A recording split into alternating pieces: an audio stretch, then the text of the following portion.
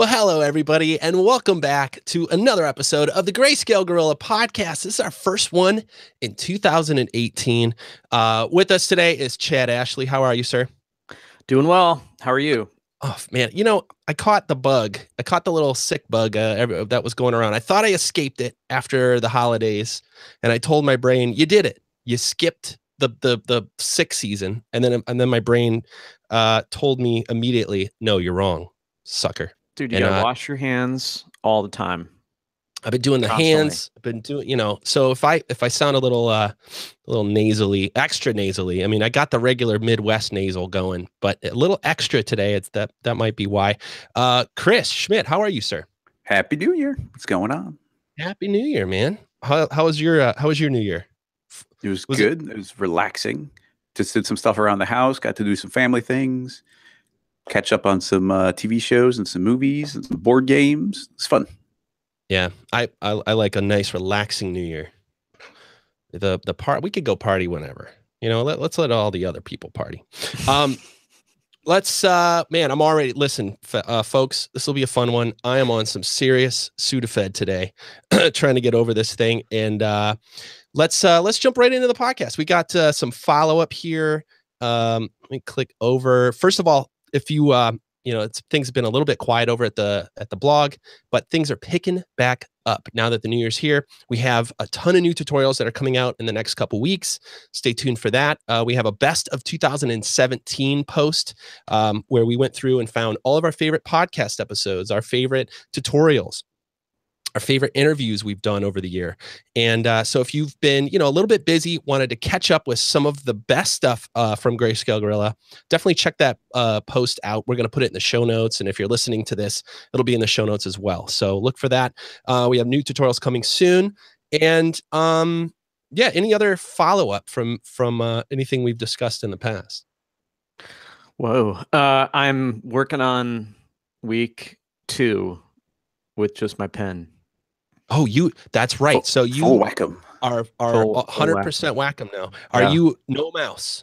No, I do have a mouse. It's right off to the side, but I've been really trying, dude. But I gotta say, man, I don't know how you guys do it. Like several times I've been like, I can't do this. I'm just gonna throw this thing to the side and use it only for comping or whatever. But I'm really trying to give it a solid month. But it's been rough because I've learned a lot. People have been really great. I hit up Twitter. I'm like, how the heck are you scrolling on websites? How the heck are you not accidentally clicking here or clicking there? And people have been really great about giving me tips and like showing me little tricks to do. And so thank God I solved the scrolling thing. I figured that out. And I'm getting better with clicking, but it's if you haven't used a Wacom pen for a number of years, like some of you guys have, I find that when I'm clicking on something, it's also a little bit of a drag. So I end up sort of dragging stuff. And then I've accidentally dragged folders into other folders. And I'm just like, oh my God, like, am I going to get it? I'm starting to get the hang of it, but the jury's still out. I'm not sure if it's going to be something I stick with, but I'm trying. I remember the drag where you try to like double click or click on something and now it's like attached to your pen. There might be a setting for that as well.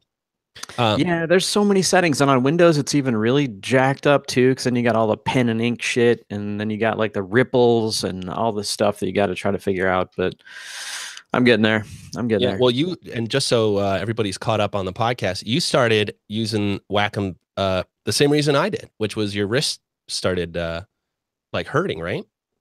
Yeah, I started to get like a weird. It was a pain, but like a muscle fatigue that would result in my hand or parts of my hand like shaking.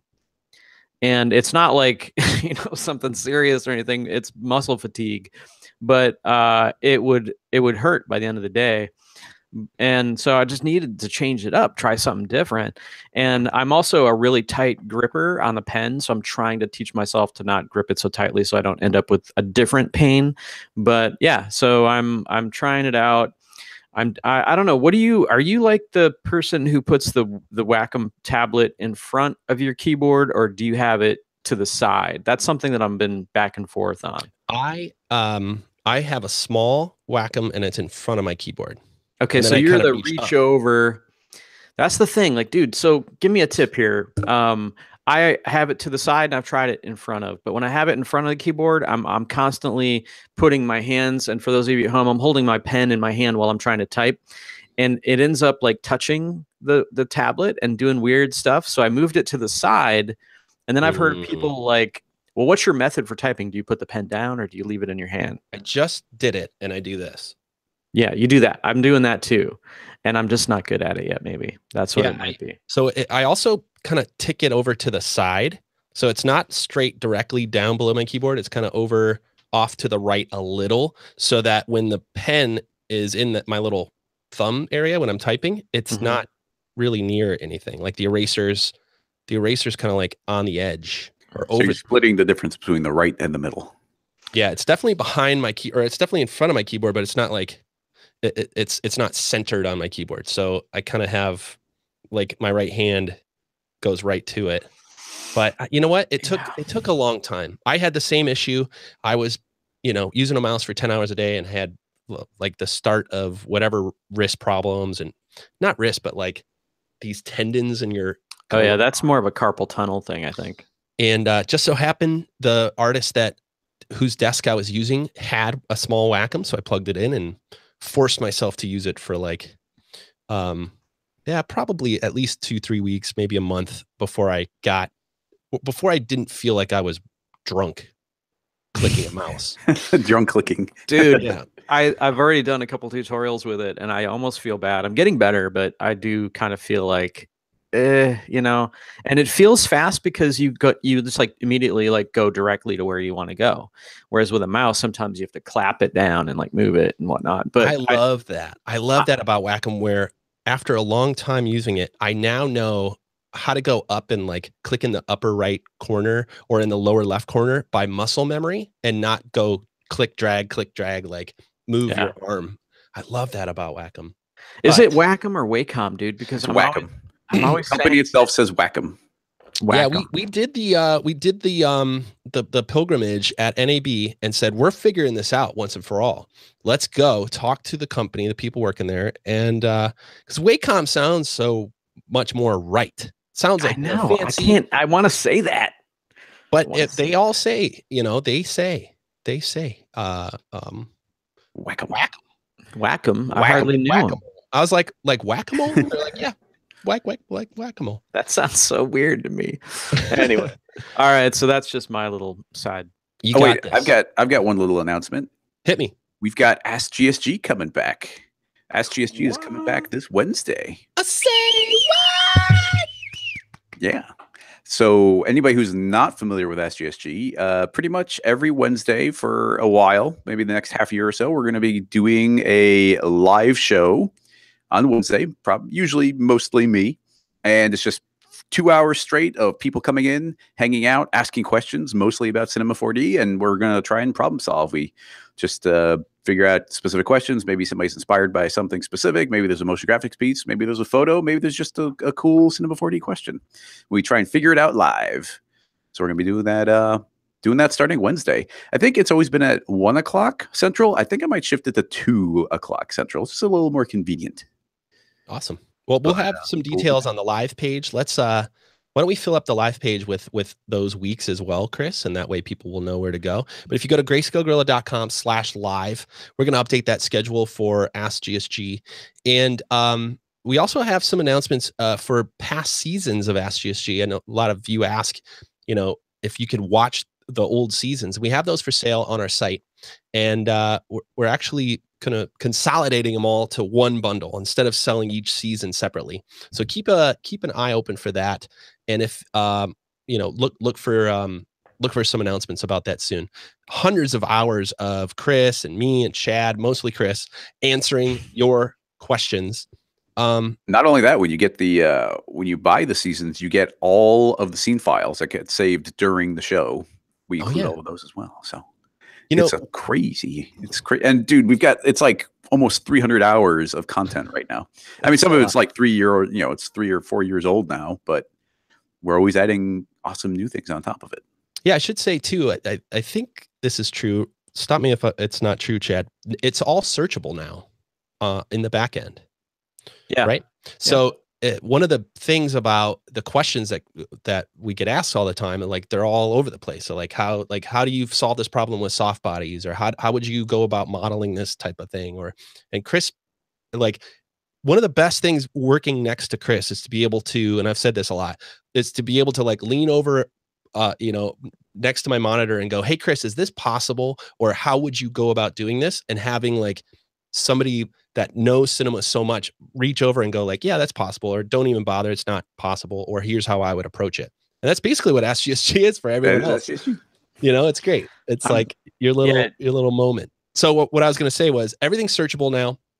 If you own or ever purchased any of the AskGSG seasons, you'll be able to log in and search and be able to find questions based on maybe one of the problems you've been bumping into. Or if you always wanted to jump into soft body dynamics, you can now go in and look for all the questions that are about soft bodies. So thanks to Chad and the team for getting all that.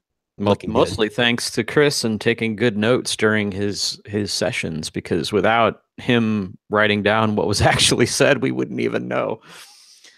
But thank God Chris is on top of that, because otherwise there's so much content and there's so many sub questions and follow up and demonstrations of this and that you could learn something new in every like 15 minutes probably. It's pretty fun to watch. If we're going to talk actually a little bit about this on today's topic, but to watch how Chris's brain starts to break a project down is alone worth watching. So make sure you keep an eye out. It's going to start this Wednesday. Is that correct, Chris? Yep. This Wednesday at 2 Central. And go to grayscalegorilla.com/live to learn more. And come get your questions answered. Ask GSG. Excited. Well, hey, let's dive into today's topic. What do you guys think? Yes. Ready. So the general question, and I'll try to frame this as well as I can before the Sudafed really kicks in, is the general question is like what to do when you get stuck. And if we could specify it even more, and we talked a little bit about this before we hit record, but when you're trying to problem solve something or trying to make something happen in Cinema 4D in your job, and you're going down the road and all of a sudden everything stops. What you thought worked, or what you thought would work is not working. And so how do you break down the process of problem solving at that point? Because something you can always do is try to go find your specific answer. You can go like, maybe find a tutorial or find an AskGSG where that specific question was answered.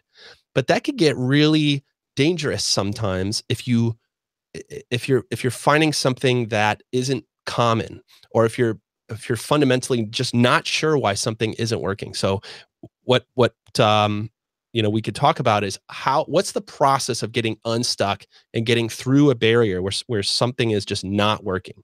You're banging your head against the wall. What are the steps mentally and physically that you go through to get this stuff done? Does that frame it okay? Yeah. The first thing you should do is consume copious amounts of cough syrup and then just see where the day takes you. Just what drug of choice. And then the client will just have to deal with it at that point. Yeah. Like by the end of the day, you won't care when you won't remember. What is this trippy thing? This isn't my logo in lights. You're like, you're gonna like it. Listen, I'm sick. You get what you get. I can think of a ton of things. Like some of these are built into some of our older tutorials where I'm learning Cinema 4D almost as I go in some of our early videos.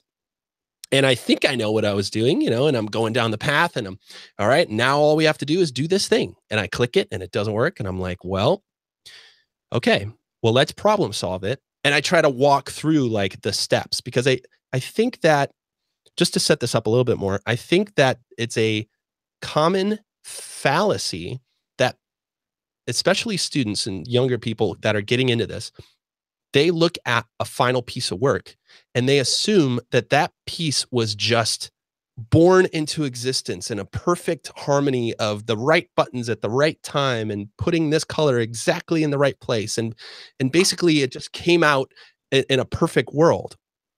And as we all know, and as anybody working in the industry knows, 90% of the job is problem solving and banging your head against the wall until you find the solution. And dealing with how, or figuring out how you deal with it and learning some of the skills to problem solve is as much a part of the job as learning a new tool or plugin or technique. So let's break it down. So you get a cup of coffee. Let's go with coffee instead of cough syrup. You get a cup of coffee, you come back, and what's the first step you take when everything's just nothing's working? Who wants to go first? Well, why don't you start? Because Go mine will get real technical.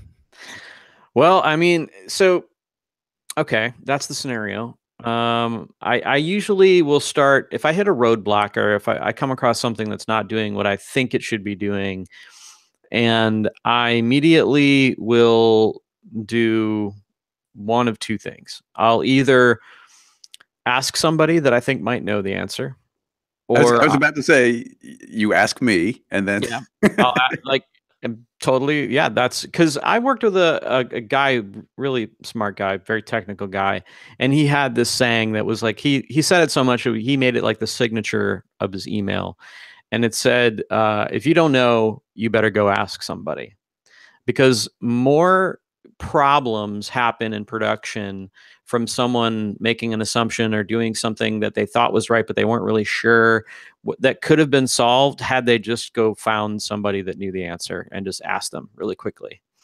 And if so, that's what I'll always do. I'll always say, "Hey, this isn't working the way I thought it would.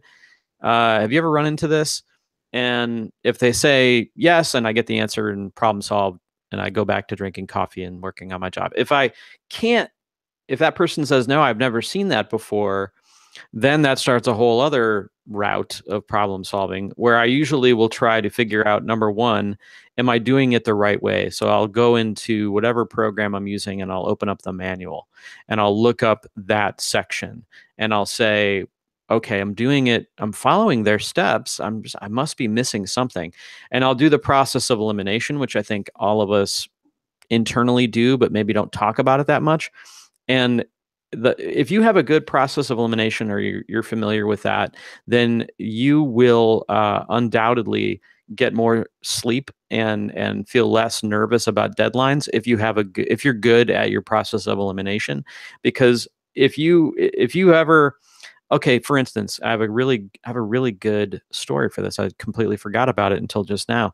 Over the weekend, somebody on our GSG Connect Slack hit me up in a panic about something that they were rendering. And they were rendering something up to a cloud system, and it came back with problems and problems and problems. And they were panicking. And I just happened to pick up my phone at that time and saw their message. And I was like, oh, I'll help them out. So the first thing I did is I was like, well, it was a particle thing. They were sending up an X particles job to a cloud farm. And I've been there. I've done this before where I've had a problem with that. And the first question I asked was, did you cache out your particles? And they were like, yes, I cached them out. And it's still not, it's returning weird things and the particles go everywhere. And because of my experience, and I've done this a while, I was like, okay, well, you cache them out. So when you sent them up to the farm, did you cache them out to a separate file or did you make them embedded in that scene file? And they were like, oh yeah, okay. That I did not. I cached them out to a separate file, but it must not have been uploading to the farm. So I'm like, okay, try that. And then they're like, yep, that was it. Thank you very much. You saved me a lot of time. But I had already, he's like, now I'm $700 into a render on the render farm trying to problem solve this out. And I said, well, here's another tip for you.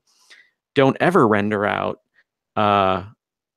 don't ever blindly render your full res, full scale animation on your first render. Like, always send up a tiny, crappy quality render up to the farm to make sure it's working, just to make sure textures are in the right place, everything's in the right place. And when you can, and I think a lot of artists that don't work in production studios with a bunch of teams and a bunch of people constantly doing this every day, you sometimes don't get that. And like, so you got to go through these, you're going to have to learn these $700 lessons to like really benefit. But anyway, that was my little story that I was like, oh, that actually kind of works for this podcast. Well, let's go through the steps. So I don't know what they did before they asked, but they asked, right? They asked Right. the community and our Slack channel if anybody had the problem. That's a great start, right? Whatever community you're plugged into, your coworkers, Slack channel, Twitter. Has anyone come across this problem before? And yeah, that's a great start. Generally, people are pretty good. I mean, people are generally helpful, and they want to help if they have time to answer the question and they know the answer. That's generally a great resource. Well, then you also said a process of elimination, which I see Chris do this a lot too. Whenever there's something I have a problem with or a bug we're working through, he's really good at saying like, all right, let's eliminate as many issues as we can. Turn off this, turn off this. So Chris, what's your steps to go through this kind of stuff? Yeah, mine is very specific. And I'm whenever there's a technical question on our tech support, whenever anybody's sending tech support to Grayscale Gorilla, it almost inevitably gets to me because I'm the one who knows how all the plugins work and why we made those decisions and whatnot. So I'm dealing with this, maybe a dozen times a day where it's like, okay, let's isolate some problem and figure out specifically what it is. So the first step is isolating the problem. Let's go with kind of Nick's proposed scenario. Let's assume you've got a big, fancy, complicated scene file. When you hit render, it crashes. You don't know why. Like you're just hitting render and you crash. You've got almost no information here. I hit render and I've got, who knows, like there's X particles and plugins and a bunch of stuff. And I also recently went from R18 to R19 and I'm trying to send you a render. There's so many variables you're dealing with. You cannot possibly try and figure that out just by blank checking things. So immediately it is to isolate where the problem is. So in this case, you get your big complicated scene file. You need to isolate what is causing the crash. What plugin is breaking it? Maybe something in Cinema, maybe some combination. You don't know what. So what I would do is immediately, save a copy of this file and delete half of the stuff out of the scene file. Delete a ton of stuff, like literally half of everything that is executing. Get rid of it. Hit render. Did it crash or did it not crash? If it crashes again, then what is still in the scene file is causing it. Now delete half of that stuff again. And you're going to keep on doing this process over and over and over again. Just keep deleting, isolating as much in the scene file as you can until it doesn't crash. And it's like, okay, then that means whatever you just deleted either is what's causing the crash or is part of what is causing the crash. And once again, just keep deleting. And this often will get to the point where you now have a sphere in a cloner in this plugin, or maybe with this tag on there. And it's like, okay, something here is causing the crash. And if you can get it down to the tag that is causing it, then now you can troubleshoot. But until you get to that point, it's like, well, maybe something in X particles is freaking out, or maybe it's running out of RAM, or maybe like there's so many questions you just can't even begin to answer it. So isolating the problem. And to me, I think I can't think of a faster way of doing it, is literally delete half of everything. And once you delete half of everything, like 6 times in a row, you have now isolated it down to, it's got to be this, it's something here. So that is number one. Figure that out. And it can be the kind of thing that might drive you crazy, where has anybody ever sat behind like their mom or their grandma or somebody that doesn't know how to use the internet, and they're trying to do something and you're just like, no, stop, no, don't do that. When somebody's trying to troubleshoot something and they've just got such a complicated scene and there's so many things going on and they're like, I don't know why it's breaking. It's like, well, let's figure out why it's breaking. Really, after that's just guess and checking. If you have 100 objects in your scene file, like that's 100 objects that have how many potential interactions? Like it's almost an infinite problem. So that is absolutely the first step. And honestly, once you do that, like, and even that, I would even argue that if you're going to do Chad's method, which is something that I can't really do very often, if you're on the topic of Cinema 4D, it's very rare for me to be able to go to somebody and say, hey, I've got this technical problem. How do I solve it? Because typically I'm the one solving the problem. But when it comes to other things, you know, I'll go to other people all the time. But how much more are they going to appreciate it if you're like, hey, the scene file isn't working and it keeps on crashing, and I'm not going to send you a 200 meg scene file with a giant question mark of it's crashing. No, I've isolated it down, and look, I've got 3 objects in my scene, and if you hit render right now, it'll probably crash. Can you help me now? Like, you've already taken the load off and isolated these problems. So I would even say before the step of, hey, can anybody solve this problem? If you don't have a very good idea of what is causing it, then do that step. That's a good way to help the person that you want to help you. Yeah. Yeah, I definitely would never expect anybody to be able to solve a problem like that without doing some initial sort of process of elimination, because it's a needle in a needle stack at that point. It could be anything. And I've had people ask me stuff like that too, and I'm just like, I just don't have enough information to go on to help you with this. But usually, if they kind of describe what they're doing, you can sort of point them in the right direction. Like, well, what are you doing? Well, I have, you know, a cloner that's going into this, and then I have X particles, and everything's being driven off of, you know, if they lay out the scenario, you can sometimes, and you're pretty good at this, Chris, like smelling where the problem might be coming from. Well, yeah, at a certain point, you've just used the software so dang much that you're like, well, I've run into this problem a dozen times in different ways. Let's look in that direction. And like you were just saying, like you've run into this in X particles. You now have experience with that. But I mean, that just goes to, you need experience with these things to help troubleshoot, or to have broad strokes. Like, I know where to look. Even when I'm talking about like, you can go delete out half the scene file to isolate where the problem is. Well, if you just recently added in some third-party plugin, or you just started using dynamics in the scene, and now you're crashing, odds are it's something to do with those dynamics. So you can isolate even quicker to that. So I'll throw out there right now for anybody a quick tip. If you're doing anything with dynamics or particles or anything that requires a simulation, cache it out before you render.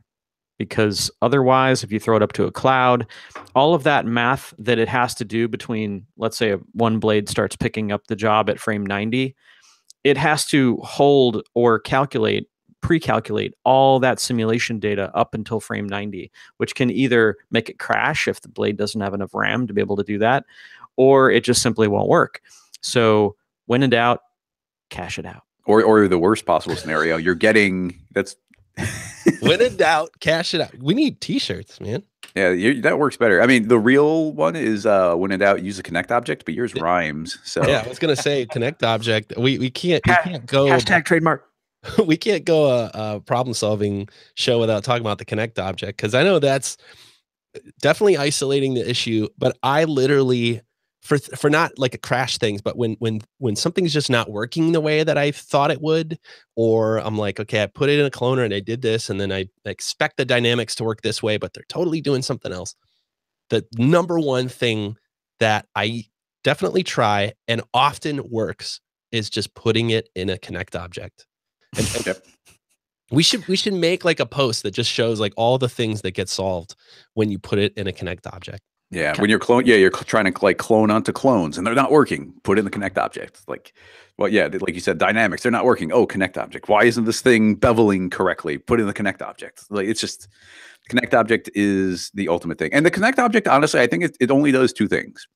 Like, behind the scenes, the code wise, what it's doing is it's kind of parametrically making it editable. Anything that's kind of a child of it, it becomes editable. And it's also a parametric optimize. So it's welding all the points together if you turn on the weld checkbox. And that's all it does. So essentially, it's the equivalent of you have a cloner with a bunch of clones in it. You want to clone onto it. Well, a cloner can't clone onto a cloner, or sometimes it won't in certain conditions. But if you made that cloner editable, it would work. But instead of making it editable, you can put in a connect object. So it's a virtual make editable, which just solves almost all problems. It really does. It just makes it. So what you're saying, it like kind of fakes geometry, like just plain geometry. It returns the final geometry is effectively what it's doing. Yeah, that's a huge help. That thing, that does really solve a lot of issues. I didn't mean to take you away. No, I can't believe that didn't pop in my head when we were talking about problem solving. If you're in Cinema 4D, like Chad's method is good, like my method is good, but the real solution is using the connect object. And if that doesn't work, then cache it. That's it. I mean, we should we label the title of this episode. Just put in a connect object. And we'll be good. We're good today. Man, and the connect object only showed up a couple of years ago. Like we didn't have that for the longest time. Yeah. I always thought that was like part of the deal. Like that would have to be in there from day one, you know? Because otherwise, how would you do all that stuff? You would actually bake it down. You would actually make it editable and like connect and delete. So going down that road, not necessarily crashing, but let's say you're trying to work out like an idea or a concept and something, you know, I could give an example maybe, but it might be more clear if we just kind of keep it generic. You're going down the path, you're trying to get this specific look happening or this specific animation style happening, and you're pretty sure you know how it goes. You go down the road, or maybe you've even done it in the past, or you watch the tutorial, you go down it, and all of a sudden it's just not doing what you thought it would do. You know it's possible. You know you're missing something, but it's just not doing what you thought it would do. And that's a little tougher situation to be in because it's almost like proving a negative, you know something in here, like often there's a box that you need to tick in Cinema 4D that allows you to do that thing. I struggle a lot with this one where other than going back and re-watching the tutorial or finding a scene file where I've done it in the past or asking Chris, I don't know the steps through that. Do you guys have a process to go like, I know this works? So you're saying the opposite scenario effectively, like instead of it something not working, you're trying to get it to do something and you don't know how to make it do that thing. Yeah, but you think it can. Yeah, you think it can, or it's done it in the past. And we've done this on a few Ask GSGs too. You know, we're going down the path. We're like going to morph something from one thing to another. And we're both like, we know this works. We've done it. We're missing that checkbox. We're missing that one thing. And I've got stuck like this a lot of times. Yeah. Along those lines, a specific example that a lot of people can probably relate to, if you're doing any kind of fancy MoGraph stuff at all, it's like, why isn't this working? And then you realize you had render instances checked. And we turn on render instances, it makes MoGraph behave fundamentally differently. Like you cannot make clones have different colors, like via certain effectors, if instances is turned on. So it's just like, yeah, you could do like, I think I can even remember some instances, Nick, where you and I were doing the AskGSG where it's like, why is this cloner not behaving the way it should? This is literally a process. There's no mistake possible here. And render instances was turned on. Right. Totally new behavior. That's another one. We need a t-shirt for render instances, but that's a perfect example. And sometimes it's even more rare than that. You're like, well, I don't do like rope dynamics often or spline dynamics often, but whenever I do, I always forget this one box, I don't know if there's really an answer to this one other than just having that experience and knowing where to look and what to try to find. But I don't know if you gotta save those scenes, man. You gotta have, like, that's what I do, dude. Like I have a whole folder full of scenes that I'm like, I know I'm gonna probably have to do this again someday. I'm gonna save this to I call it my C4D stuff scene, that I name it as well as I can so that in the future I might know the name. So if you search the computer for that potential problem. Exactly. So if I was doing, let's say, rope or something, and I got it behaving the way I want, I'll save it to that folder and call it like rope good or something like that, so that later on I don't have to reinvent the wheel. I can just find that file and be like, oh yeah, that's what I did. And like that has saved me so many times. Well, it's offloading that part of your brain. Like you're not going to remember everything, but you did it one time. And so you've got your index file in your head. Like I know I've done like hair or rope or string. I did something along those lines. And if you're treating yourself right in the future, then you can go and search that on your actual hard drive and then go find it. Yeah, and I've gotten to the habit of like that folder is kind of gnarly. Like it's got a lot of stuff in it, and to the point where it's like it's actually slow to search it on Windows, but it's on Dropbox, so it's synced to Dropbox. So I'll go to the Dropbox on the interface on their site because that search is like really fast.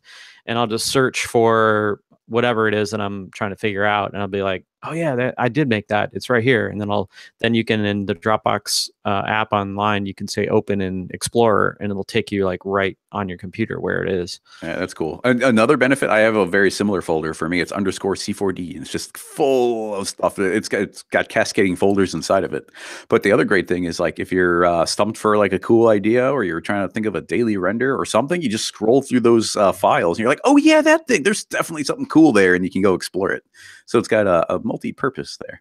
Yeah, but I encourage everybody to do that. So that's always fun. Another thing I'd suggest, especially like in the example that Nick and I were just talking about, where it's like, okay, you're trying to get a bunch of clones to get, it's even the kind of thing where it's like, okay, you make a big giant flat grid of clones and you want to project a color based off of an image. That's like a process you do over and over again in Cinema 4D. And if you ever enter instances turn on, it just doesn't work. So you might be working on a big, fancy, complicated file where it's like, oh, this is going to happen, and they're going to dynamically fall, and then these colors will all line up, and then why won't they turn into this color? And you're trying, and you're trying, and you're trying. You don't know what the solution here is.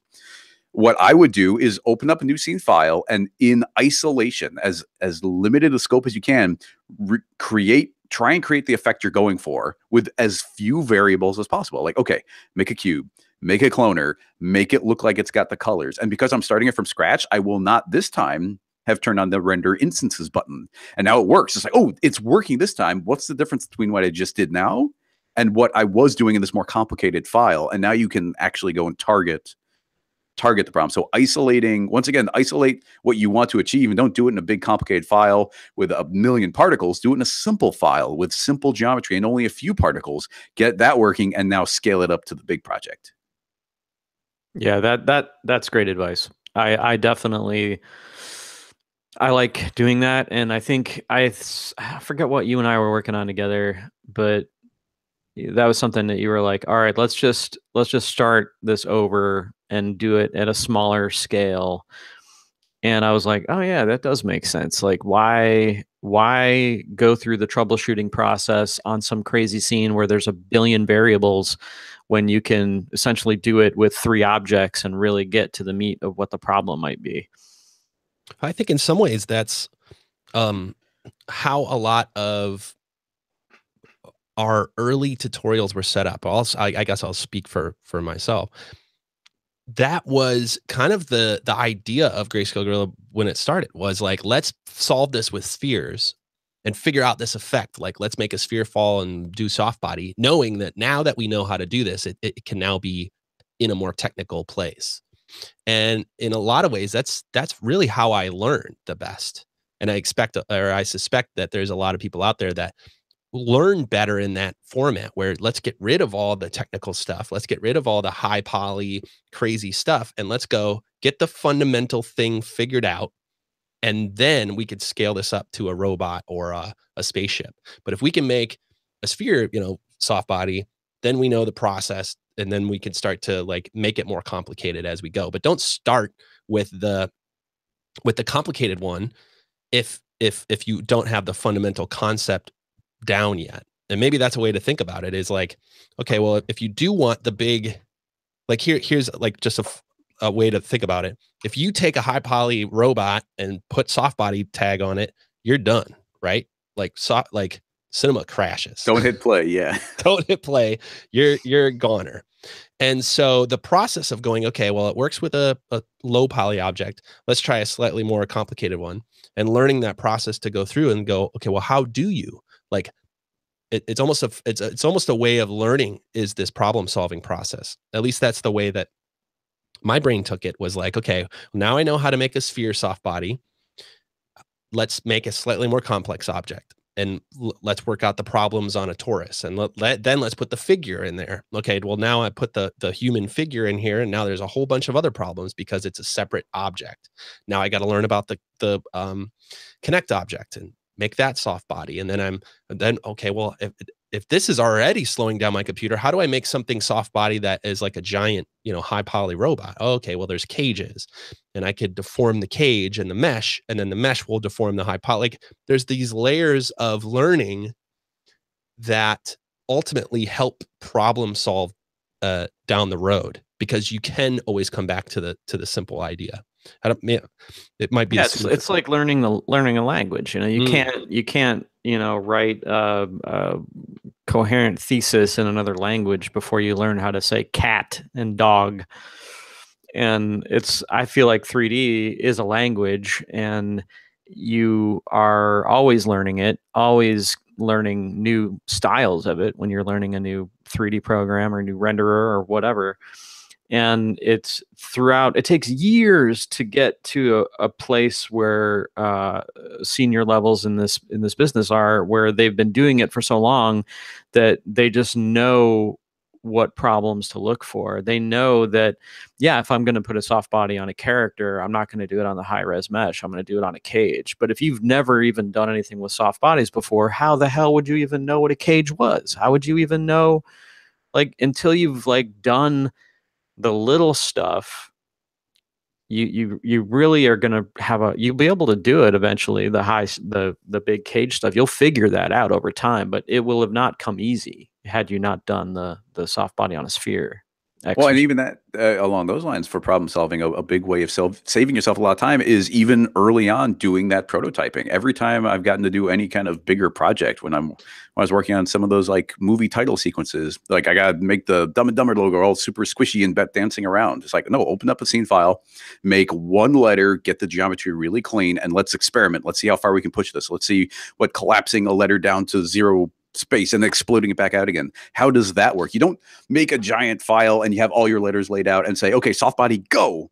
It's like, no, like that's going to take, like, just think of how long it would take for that to bake. Like you're going to bake that scene file. So okay, Right. Okay, it's going to take 15 minutes for every time I want to bake this. Or I can work on one letter and a bake takes 30 seconds. Like how many more times are you iterating with that very simple version of it?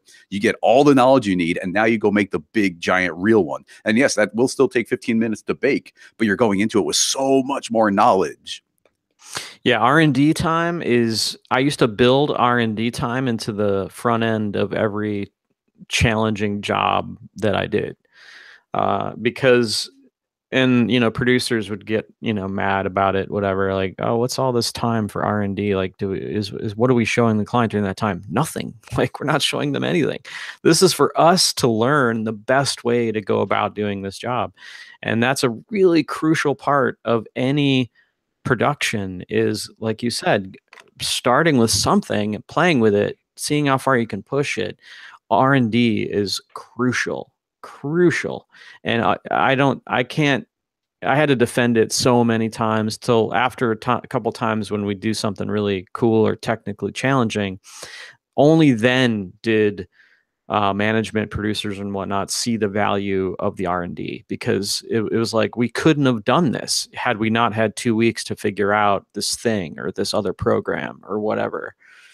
Yeah, that is so the case. And I just picture, I don't even think I've really ended up in this kind of situation. But imagine you're doing some big, giant, complicated scene. You're like, okay, we have a very short time limit on which to do this. Let's brute force our way through it. Like, we just don't have any time. Like, let's go straight into the high poly, straight into a whole bunch of particles, straight into a whole bunch of dynamics, whatever the case. And it's like, okay, we brute forced our way through it and we barely made the deadline. And then the client makes a change.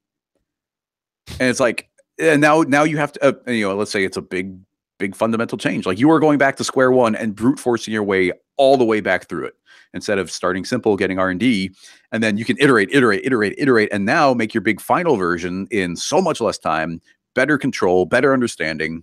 And hopefully during that process, you can give the client some simplified versions of things and be like, do you like this? Do you like this? Do you like stylistically? Like I'm saying, I don't need to see 12 letters exploding and shrinking.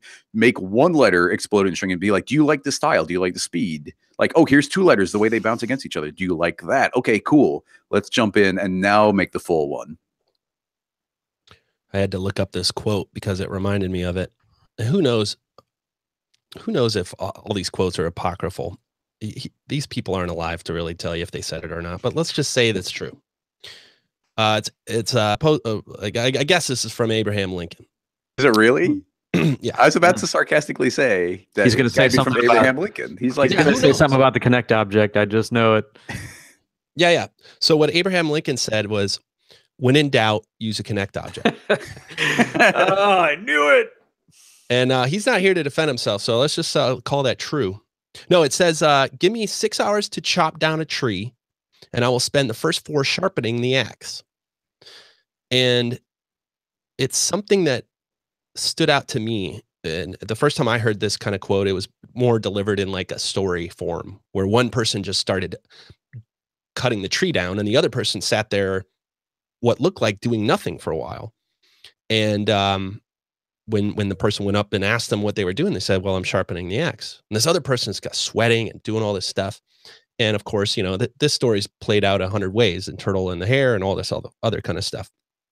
But something about that quote about sharpening your axe is kind of making me think about what you guys are talking about practicing, talking about R&D, talking about all the little things that you can do so that when it's time to deliver, when it's time to get the work done and the job done, that you don't get stuck. I think there's maybe a lesson in that too.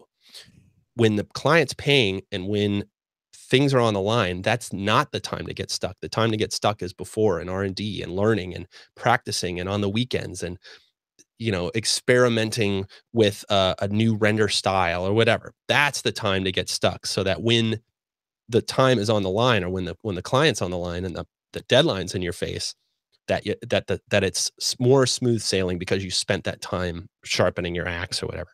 So I don't know, that quote stood out to me as something that always makes me take a little break before I get started, because that's my mentality too. I just want to jump in, get it going, you know, put the soft body. Chris has watched me do this 100 times. Just put a dynamics tag on it and see what breaks. And that's my personality, and it gets me in trouble a lot, you know, because now it's broken. And if I took a second and said, okay, let's get the fundamentals down, that it could save some problems in the future. Having said that, though, when we're developing products, Nick is great for doing some quick beta testing, because I always use everything very kind of cleanly and logically, and I hand it to Nick, and he's, you know, using transform and changing objects while the timeline is playing, and just is like, why are you doing that? He's like, I don't know, I'm just playing with it. It's like, well, that's good, because I can't make the assumption everybody's going to use it like clean and specifically like I am. They're just going to throw a giant robot in transform while the timeline is playing. Yeah. Why are you putting a transform in a cloner, Nick? I'm like, I don't know. This is what I do. I'm hopped up on cough syrup. I don't even know what day it is. Break it. Well, we've discussed this in another podcast about learning how to break things. And this wasn't too long ago, maybe only a few podcasts ago. I was talking about learning how to break stuff and learning how to get yourself into a sticky situation so that you know how to get out of it. And I think I even talked about like figuring out how to lock yourself in a room or get lost in a cave, and having enough experience to know that you're going to get back out. And in a lot of ways, I think we're talking about a similar situation, which is having enough general knowledge about all the little bits and pieces of what you're working with to know when you get stuck where to start to look.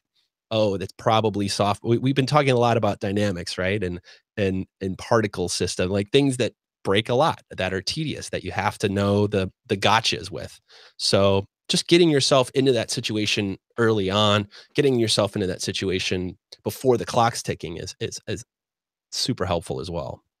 That gives me an idea. We should do a contest where we make a scene file that just crashes like when you hit render, and like send it out, and the first person to solve it wins a prize. That'd be kind of fun to see, like how fast people could solve it. I like it. That's an interesting exercise. Well, boot camp. Oh, I don't know why my brain's going to those things. Have you ever walked around a park and they have those like wooden exercise things that nobody uses? They're like a little pull-up bar and a little like, a little bridge to walk across, or like a balance beam. I don't know if I've ever seen one in person, but I think I know what you're talking about.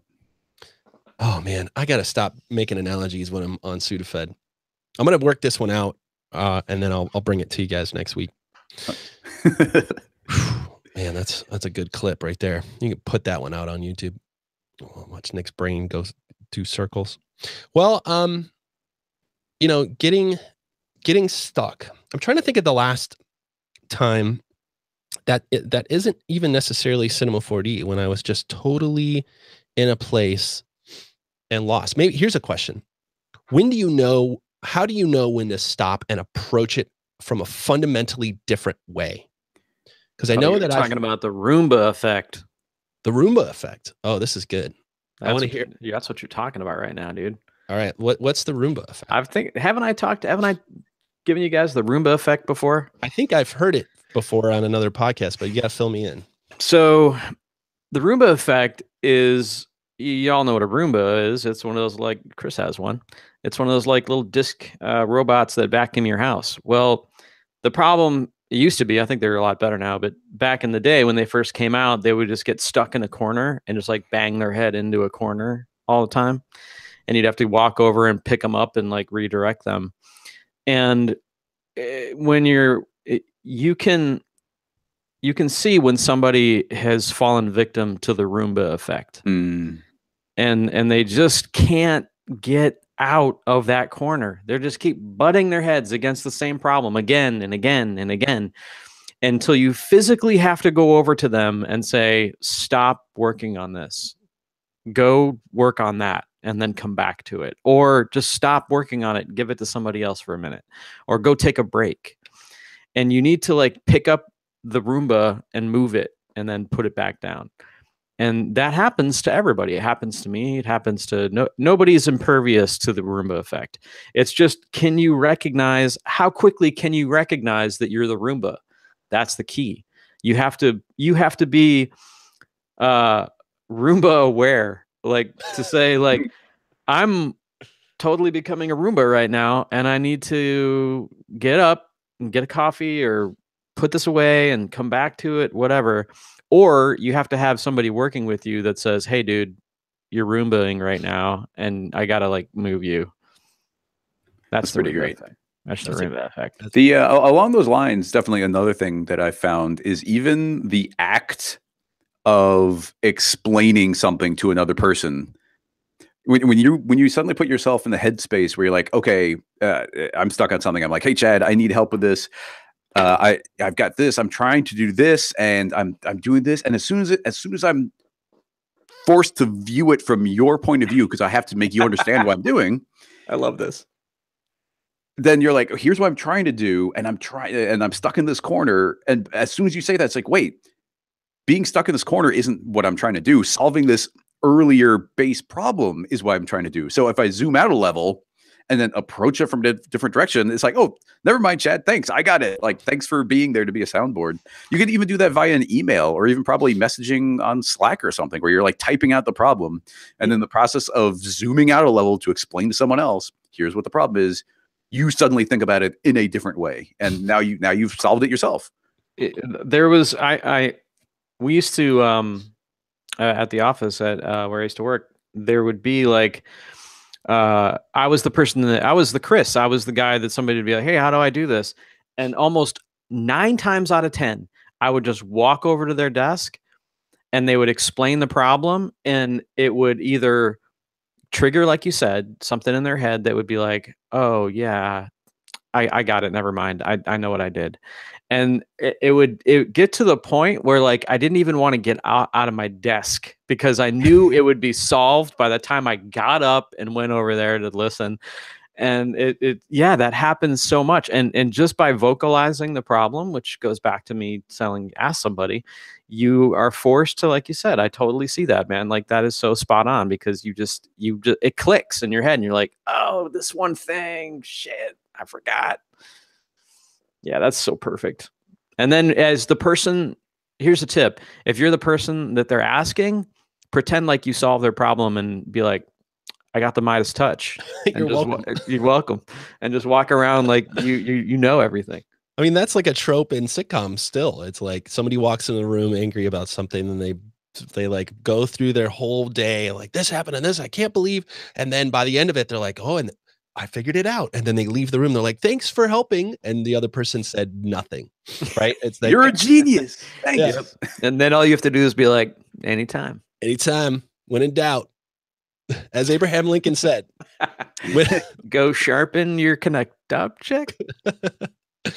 Oh my goodness. Well, I mean, I'm hearing a lot of, asking and having this community and I can't stress it enough. As we start to wrap up here, having that community, building that community, and having someone to reach out to, because I know a lot of people listening are working. They're the only 3D person or motion graphics person at the office. Building that online community early in your career and having people to reach out to, and I should say, having someone that you've helped in the past from your side that you can also like they can return the favor, is also something that you need to set up early on. It's really hard to reach out and say, "Hey, help me with this," to somebody that doesn't know you or barely knows you or is just on a forum and like you just signed up to ask this question. One of the best things you could do, and this is for all parts of your career, I'm still convinced of this, is to have that community early on. People that you and here's the punchline. The best way to find this community, if you don't have one, is to go out and start helping people right now. And this is really extra true if you have more time on your hands, if you're younger, if you're hungry for this stuff. You go out and you help other people as much as you can, so that when you have a question, you can come into the same community and do the same thing. I'm not explaining it as clearly as I hope to, but at the end of so many of these podcasts, it all comes back down to people and who you can reach out to and who you can ask a question to. And I think I bring it up more and more because so many of us love being by ourselves and being behind the computer. And at least I'll speak for myself. It can be hard to build a community around this stuff and to have people to reach out to, especially early in my career. But one of the best ways that I did that was to go out and help people with the things that I did know about. So when people had a question about, at that time, what computer to buy or about After Effects keyframing, which I knew a lot about, I would go help all those people. I would just answer questions on forums and today it would be a Slack channel, knowing that when I had an issue, I could come to the same group and ask them. And so I guess I'm just describing a community. But for those of you out there that are like, how do I join this community? How do I become a part of it? Well, you don't become a part of a community by just showing up and asking.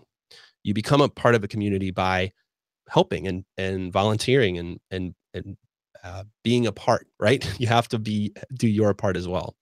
So I don't know. It's something that it dawned on me. It took a long time for me to figure that out, that it is about people. So if you're out there and you don't have that, go to the meetups. That's the same thing at the end of all the podcasts. Go to the meetups, join the Slacks. If you have ever been, if you ever purchased anything from Greyscalegorilla, come join our GSG Connect Slack. There's so many questions being answered in this thing by people asking about hardware and software and renders. And I mean, every time zone. Yeah, it's going on all day. So come join us and just be a part of whatever community you're in right now to have that. Man, I don't think I need more coffee or Sudafed. It's really, do I sound like a downer? I feel like I lost my sparkle today. No, you're doing pretty well. Yeah. Okay. Yeah. Okay. Yeah. Well, maybe we should wrap this up before I start crying or something. I don't know what's going on. More Sudafed. Oh man. Anything just to close up this concept of getting stuck? Any last minute advice for anyone out there that's stuck right now on a project? No, I think we covered it pretty well. Other than asking, I'll have one more and we'll close out. Step away. Don't be the Roomba. Sometimes if you don't have someone that works with you that's telling you that you're a Roomba and you need to step away, the best thing that you could do for yourself sometimes is walk away from a problem. And I know for me and many others out there, walking away from a problem, taking a walk, doing good, getting some exercise, having a conversation about it, mixes up our brain just enough to allow us to come back with a fresh perspective. Like Chris was saying, just describing the problem to other people. But again, just walking away from a problem and coming back to it later will often get you in a different frame of mind to approach it in a different way. So totally. How many times have you walked away from a problem, and then the next morning during your shower, you're like, I got it. I know exactly what the problem is. Like, showers are for solving problems. Yeah. Sleep, like all the synapses while you're sleeping are like worried about that problem all night and trying to figure it out. In the shower, it just appears, So step away, take a break, and ask others. I think those are two good starts. As always, thank you for listening to the Greyscalegorilla podcast. Before you take off, if you have any topics or ideas that you'd like us to discuss in future episodes, please put them in the comments. We're always looking at those for topic ideas.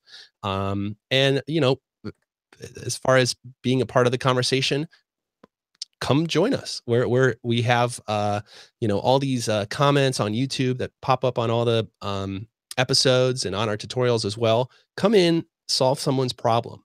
And if you have a problem, ask it. There might be someone out there with the same problem that they've had in the past. So anyway, thank you again for listening. As always, check out the show notes, and we will see you in another Greyscalegorilla podcast really soon. Thanks for joining us, to all of you listening, and thank you to you guys as well for coming on and talking about this. Bye-bye. Bye, everybody. More Sudafed.